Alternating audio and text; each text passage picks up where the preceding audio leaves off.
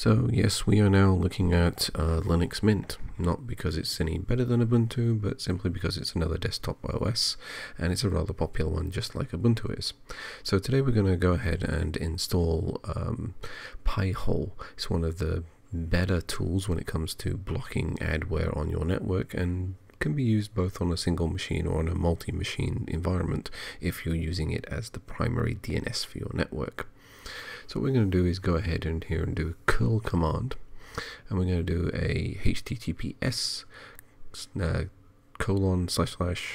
//install.pi-hole, well, pi-hole net, and then we're going to pipe that to the bash. So basically when the script gets downloaded, it's then going to run in the bash terminal.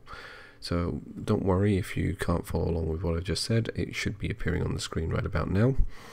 And we're also then going to run through the installer. Now the installer goes through several steps, one of which is checking permissions, caches, and if you have the prerequisites. Assuming all is good, you're going to see the installer moving on to the next steps.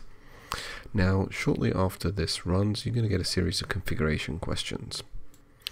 But just before the configuration questions, you're going to get a couple of recommendations. One of the things is things like telling you, hey, would you like to donate? And B, do you have a static IP because it's a recommended thing?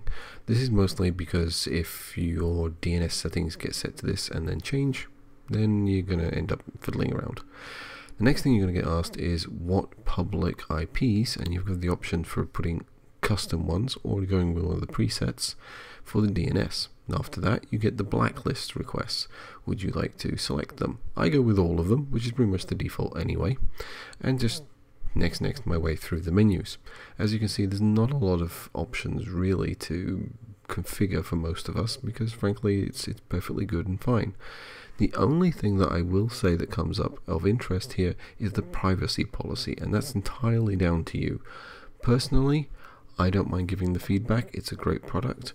Others of you might want to go with the anonymous mode so that you don't provide information.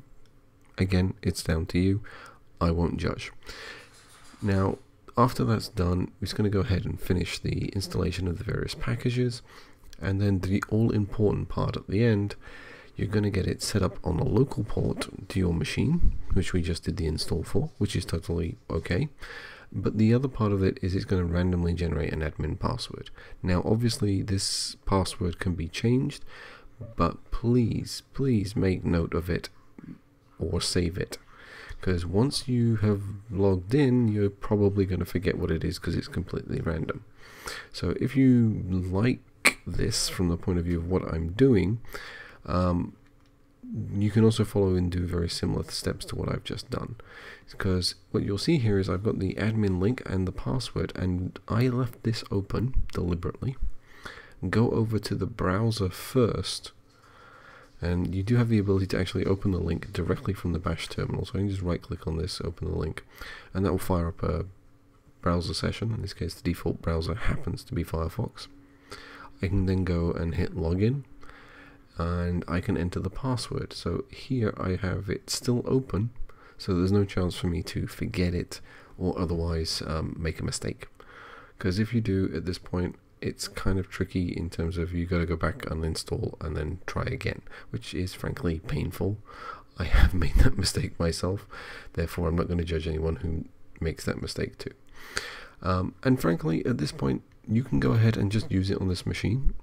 It actually totally works out of the box in this respect. Everything I browse to after this point on this machine is going to have the ad blocking protection already there. For other machines, you will need to point it to this one in order to get that effect. And that's it. You're set up on Linux Mint.